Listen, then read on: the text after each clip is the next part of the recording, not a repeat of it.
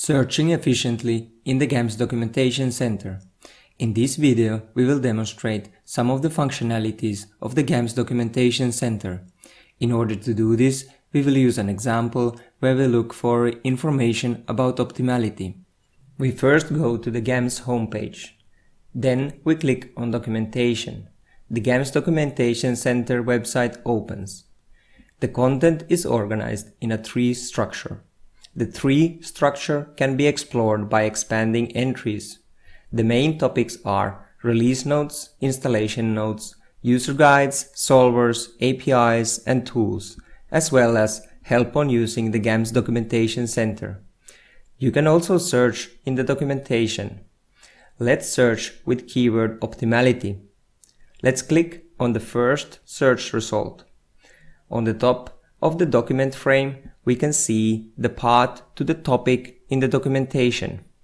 We can switch from the Search tab to the Content tab in order to see the path to the chosen search result in the documentation tree. We can display a topic by clicking on the topic or first expanding a topic and then clicking on it. We can also look for keywords. Let's switch from Content tab to Index tab and search for keyword optimality. We may consider that the introduction chapter might be a good choice, hence we click on it. We can use the browser's search functionality to search in a long document. In Google Chrome, we can select Find from the menu. After writing the search word optimality, we can now go to the next match by clicking the arrow symbol beside the search field. We click on the link OptCR to open the link. We can see that the relative termination tolerance is by default set to 10% from the best possible solution. Let's search for keyword optimality again. If we want to search for the exact phrase, in this case the exact word optimality, then we can surround the search string with double quotes. This will not search for similar words like optimal, but only for exact matches. By looking at the results, we can see that entries from the user's guide is found.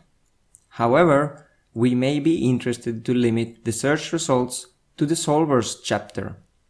We click Scope, New, and then tick Solvers. Furthermore, we give the scope the name Solvers and then click OK. We may want to find out what is written about optimality in a specific subchapter. In this case, we click on the Content tab and then click on button Search selected topic and its subtopics. We search for the word optimality and click OK.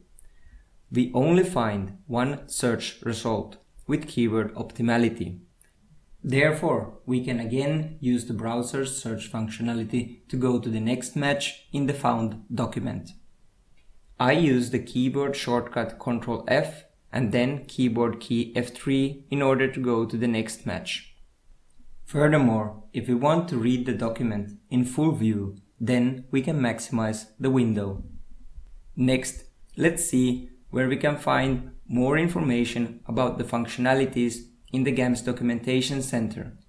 Let's click on the Home button and then Scope Show All. In the chapter Help on Using GAMS Documentation, you can find more information on how to use the GAMS Documentation Center.